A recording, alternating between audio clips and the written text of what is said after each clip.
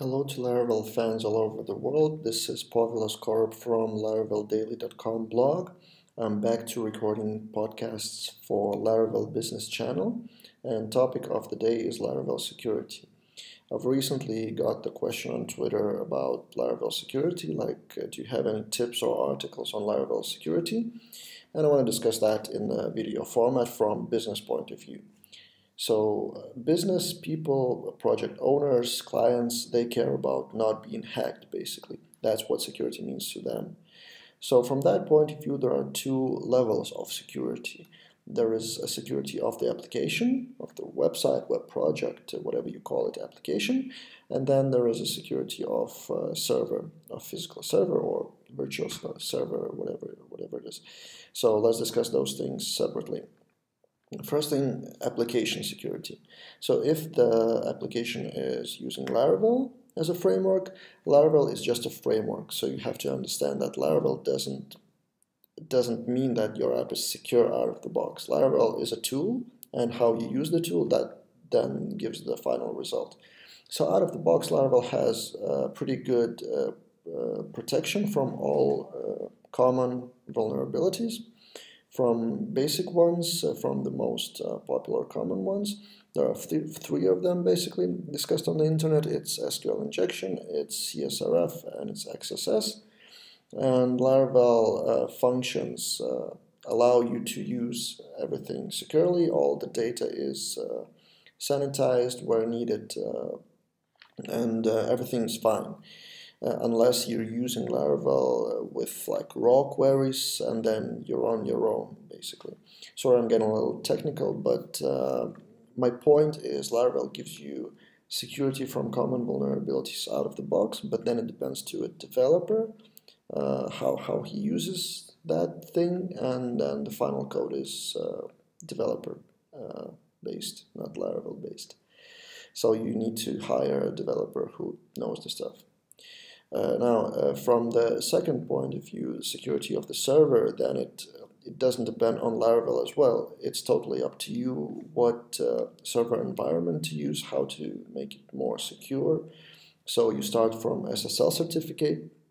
Currently, Ssl certificates and HTTPS thing is so easy to use, especially actually with Laravel. Laravel Forge and Let's Encrypt are integrated together really well. It's free to use, so now there's no reason to not use it unless you're lazy or you don't care that much about security. It's pretty common now to have SSL almost just from the beginning of the project.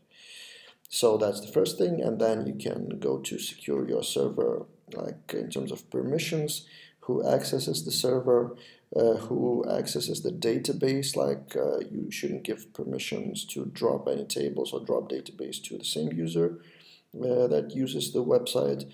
Then you can add additional security from DDoS attacks, or have more than one server. Then it gets deeper and deeper, and then it depends on the level of your, let's say, paranoia, or level of how secure you want to be, and what budget do you have, basically. So there are two levels of security: app security and server security. And to sum it all up, Laravel gives you the tools to be secure, but then it depends totally on you how to make the final result more secure. And on top of that, the final thought I would like to add is you should have backups all the time from the server. Code base and database backups. Whatever happens, you should have the backup of last day at least. Well, it depends, of course, how much data you have. It might be daily, it might be hourly. There are packages. Laravel has some awesome packages to create backups. Just Google it, if you have a backup, whatever happens with the database, you have a backup, and you can restore some point in the database pretty easily.